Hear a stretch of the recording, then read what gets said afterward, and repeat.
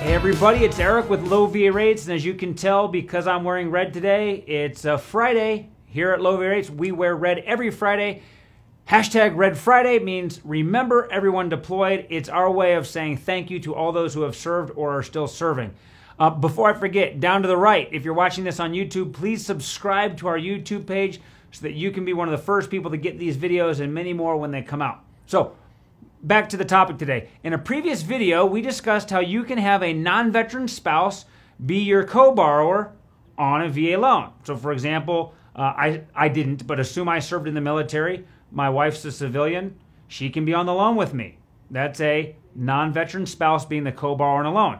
We also briefly mentioned that joint VA loans, where you had somebody other than your spouse who was not a veteran as your co-borrower, okay? Today we wanted to provide you a little bit more information about this topic, and we're going to talk about joint VA loans and how they work, okay? So what's a joint VA loan? Basically, a joint VA loan is where the co-borrower is not a veteran and is not your spouse, okay? So let's just say, back to the example, I'm a veteran. I'm not, but assume I had served and I'm a veteran. I've got VA benefits, and I want my brother to be on the loan with me. Okay, that would be a joint VA loan, assuming he did not serve in the military. In a situation with a joint VA loan, the way your VA benefits work are a little bit different. Okay, so for starters, how much the VA is going to guarantee on your total loan amount is impacted. The VA is only willing to back your portion of the loan. So, for example, if it's you and your non-veteran co-borrower on a joint loan, they're only going to offer your 25% guarantee on your half of the loan. Okay, so I'm going to go into an example here in a minute. For example, let's just say you're going to go out and borrow $200,000 to buy a home with. Half of that is what? It's $100,000. Okay? So your half's $100,000. The guarantee the VA is going to put on this loan is going to be for how much? It's 25% of this. So that's $25,000. That's going to be the total guarantee. Okay? So even though it's for a full 25%, remember the lender, that's Low VA Rates, hopefully for you, is only going to have a 12.5% guarantee of the total loan amount. There's some risk involved in that. Okay, so your down payment requirements might be a little bit different if you're buying a home.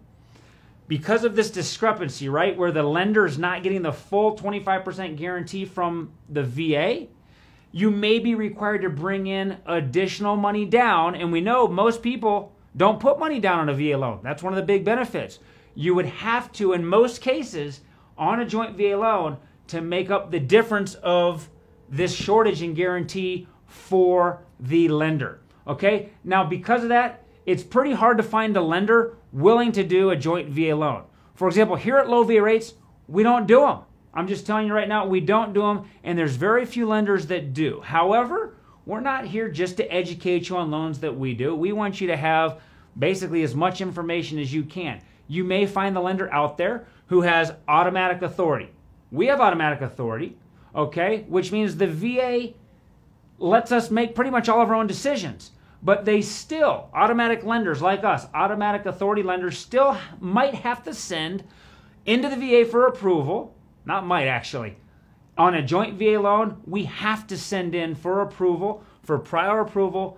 The VA needs to look at it and make sure they're willing to let you do a joint VA loan. That's just more time consuming, not to mention there's more risk because we don't have the full VA guarantee. So there's extra underwriting, there's additional complications, and so most lenders aren't going to do them. So let's wrap this all up. While there's lots of other nuances to veteran, non-veteran joint VA loans, we hope we've given you enough information and insight into at least how they work. Now you can go out and you can search and you can find someone that's willing to do them for you. I've seen them. When they come to us to refinance those, we just don't do them. So as always, if we can help you with anything else, please let us know. Keep watching every Friday for additional Red Friday videos and wear your red.